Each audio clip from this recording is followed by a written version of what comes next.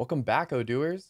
Odoo surveys can be used for a number of different purposes, but did you know you can also use this one-of-a-kind application to take your live in-person presentations to the next level?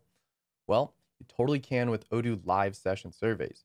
Odoo Live Session Surveys can transform any boring presentation into an interactive conversation where the audience controls what happens next based on their real-time responses to questions. Live session functions the same way as a normal survey, but this time there's a host or moderator who not only presents the participants with the questions and responses in real time, but also uses that freshly provided information to guide their presentation into the areas that they know the audience will be interested in. Sounds pretty freaking cool, right? Well, enough of this dang chit chat. Let's hop into the database and dive deep into the wonderful world of live session surveys, shall we? Per the usual, we're going to start things off on our surveys dashboard. From here, let's jump into a survey that I've been preparing for an upcoming presentation that I'll be delivering to an audience filled with loyal Stealthywood customers. So let's click the annual satisfaction presentation and see what this is all about. All right, so you'll notice that this is currently set to custom, which is fine, but I want to save some time when turning this into a live session. So let's click the live sessions radio button here instead. And when I do, Odoo streamlines the process for me by tailoring all the options to be ideal for a live session, which we'll take a look at in just a second. Before we do though, let's take a quick gander at our questions. You'll notice that I have a kickoff question asking my audience what they like most about Stealthywood, so let's click into this real quick. You can see that the option answers are chairs, desks, and drawers. Now, with this particular presentation, I want the audience to tell me in real time where the conversation should go next. In other words, if they tell me they're mostly interested in our chairs, I don't want to waste their time with a 30-minute spiel about our desks. That wouldn't keep them engaged or entertained, and certainly wouldn't make them feel listened to either. That's why I'm fully prepared for any outcome, so I'll go ahead and exit out of this pop-up window, and you'll notice that I have 3 conditional questions here to use as follow-ups. You can tell they're conditional questions because they have this little quirky branch to the right of the question type column. Oh, and if you haven't already, be sure to check out our tutorial on conditional display questions. It's a good one. Anyways, you'll notice that I have a few follow-ups prepared for any of those answer options. This way, the question that appears next is dependent on the most popular answer, aka the one that gets the most responses, which will allow us to dive even deeper into the audience's interests and just learn more about who we're talking to. Doing so not only provides a more detailed feedback, but it puts the audience in the driver's seat of the presentation, allowing them to dictate where the conversation goes next, based solely on their real-time responses to the questions. All right, so now you know what questions I've prepared. Let's jump into the Options tab real quick and look at a couple things. First thing you'll notice is that the pagination window is currently locked at 1 page per question, as that's the ideal formatting for live session surveys, which will handle each question and answer one at a time. Beneath the time and scoring section, you'll see that you do have the ability to gamify your live sessions with scoring options, which can be a fun way to get the audience engaged as they try to outwit and outscore their counterparts.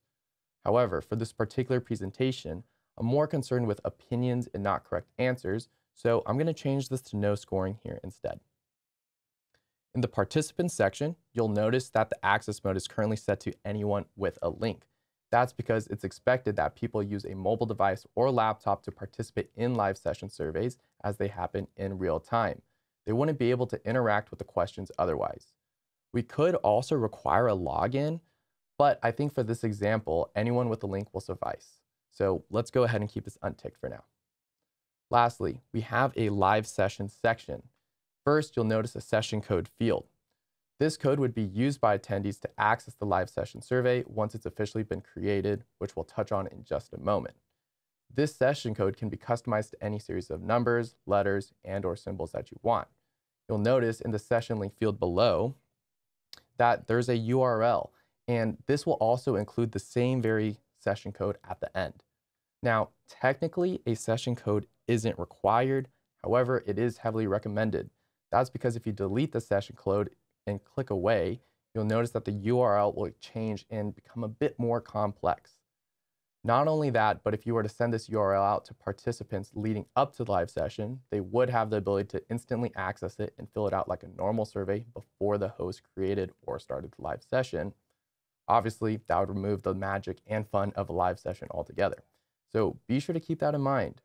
In fact, let's go ahead and add this session code back, make it something memorable like 1212, and click away. Perfect. Now, one thing to notice is the session link code here. As I mentioned, the URL features the session code at the very end. So if we were to send this URL out in its complete form, session code and all, participants wouldn't need to enter the code as it would already be entered for them. They'd simply be taken to an online waiting room until the host has started the live session. But if you copy the whole URL except the ending session code, so copying everything except for the /, participants would then need to be given that code to enter the live session. But again, they'd only be able to access the survey when the live session has been officially started by the host. So that's a little fun way to keep your live sessions looking and feeling super exclusive. All right, finally, you'll see that there's a reward box here at the bottom, which gives you the ability to reward participants with extra points if they answer quickly. But seeing as I'm not looking for right or wrong answers, and I don't want my audience to have to compete with one another, I'm going to leave that box unticked too. Okay, I'm happy with how my live session looks, so how about we see this thing in action? Let's recreate a normal live session scenario to see how everything works. First, I'm going to go ahead and copy the entire session link, but I'm going to go ahead and delete the code 1212 when I paste it in my incognito window, which will serve as our participant's POV. Here's what the waiting room looks like. It's asking for a session code, which would need to be entered, followed by a quick click of the Join Session button. Remember, the live session survey can only be accessed once it's been created, aka started, by the host, so let's go ahead and do that now. We'll jump back to the window open to our survey in Odoo and click the Create Live Session button here at the top. Doing so will officially begin the live session, and it opens another tab to the Live Session Manager on a new tab for the host to manage. This tab, the Session Manager, is what would typically be shown on a projection or other screen during an in-person presentation. That way, all participants in the audience will be able to see the questions and answer results pop up in real time, which I'll just show you in a second. First, on this page, you'll see that there's a session link present on the Session Manager, which can be quickly copied and sent out to any last-minute participants. Or they can simply see what is on the screen and access the URL themselves. Below that, you'll see an attendee counter, which will be populated as participants arrive and ready themselves for the live session. Speaking of, remember how our session code is at the end of the URL? Here it is, 1212 in that case. So let's hop into our incognito window as a participant and enter the code, and then we'll hit join because the live session has officially begun. That brings us to this title page of the live session where the participants are informed that the session will automatically start once the host kicks things off. So let's jump back to the session manager where we'll see our attendee is ready and waiting. Awesome. Then once all your expected attendees are accounted for, as the host, you can click Start and get things going. On the Session Manager window, which will be displayed to the audience of participants, the questions will pop up and the answers will populate in real time as they're received. So let's jump over to our incognito window and enter our answer. Now that we're back in our incognito window, let's select Drawers and then Submit. You'll notice the next question hasn't appeared yet, as this is because it's up to the host to launch the next question. Now, let's quickly jump back to our Session Manager page where we can see the response that has been visualized in real time, letting the audience know the most popular answer. As the host, once all the responses have been entered, I can now click the Show Correct Answers button here on the right, which will go ahead and reveal the correct/most popular responses. Perfect.